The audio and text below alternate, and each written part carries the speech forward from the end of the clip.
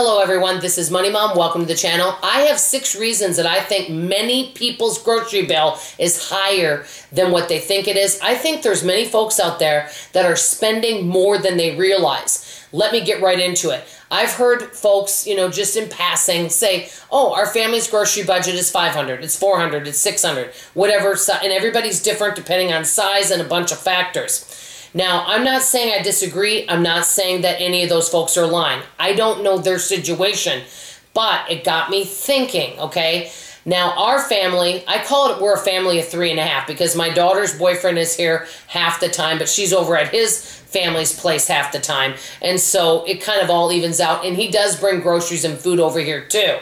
But we still are purchasing more, and I'm doing more cooking now that he's here more often. So, this is what I've noticed is, I'm going to start with number one. Number one, when people go to a club store, such as Sam's or Costco, love those places. There's a lot of fabulous deals. I enjoy going. But if we're going to the regular grocery store and we're going to a club store, are we adding that into our budget? I remember years ago when I made more money, I used to spend more on groceries than I do now. I budget $500 for a family of 3.5 for a month. And that includes just food. That does not include toiletries. Some people think that's high. Some people think that's low. I'll be honest with you. It's a tight fit doing that, even though I cook. So I used to spend $600, $700, $800 a month. And I'm going to tell you some of the reasons why as I go through this list. One of them, number one, is I went to Sam's quite often and I bought grocery items there as well. If you're going to the regular grocery store and then you're going to Sam's or Costco on top of that, it can really add up, okay? And are you adding that into your grocery budget? Number two, any kind of online subscription or when you're ordering food online. Are people including that in their grocery budget?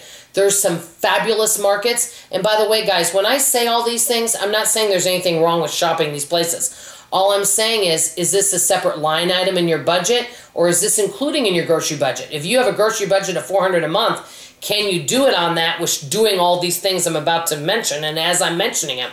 So online subscriptions, there's some wonderful, fabulous markets out there that people are very happy with, but let's say you're ordering your meat from a place. Well, you're also buying it in the store, and what are you adding that to your grocery budget? Number three, going to multiple stores. I know I'm guilty of this. I see, oh, here this store has this one loss leader this week. Let's travel on over to that store.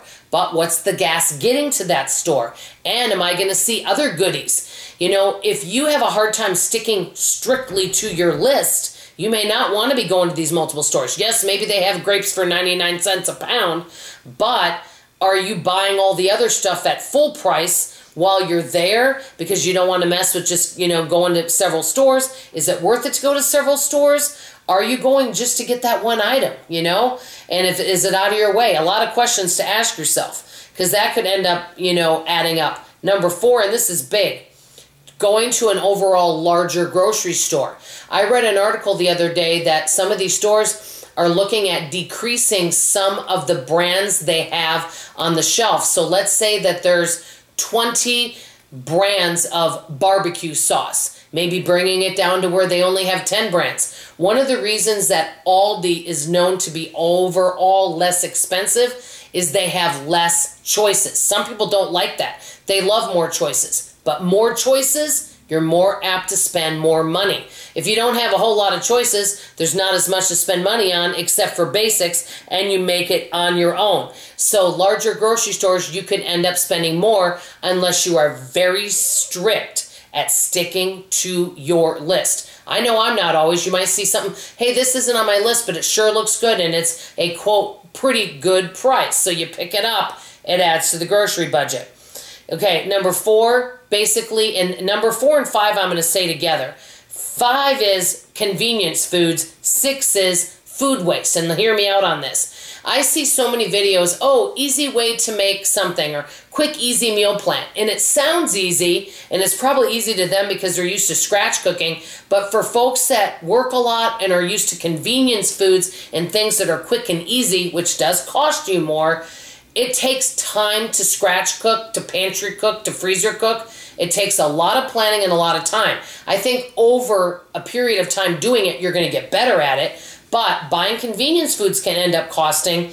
But also, if you go buy a bunch of food in bulk because you're planning on scratch cooking and you don't ever get around to it, you can end up with food waste. So you got to kind of balance. Do you want a little bit of convenience and you want to do a little bit of scratch cooking? I'm just going to end with saying this. I always recommend, if you're going to start doing any kind of scratch cooking, start off slow and get into it slowly rather than going all out, buying all these bulk type foods, and then end up wasting it because you don't get to chopping or peeling and things like that. That takes the time. So these are some things that I think could make our grocery bill higher than what we think it is. I want to hear from you in the comments below. Are you guilty of these? And what are some things that you think make our grocery bill higher than what we think it is? That's all I have to say for now. I love you, I appreciate you, and I sure hope to see you on tomorrow morning's video. Bye-bye now.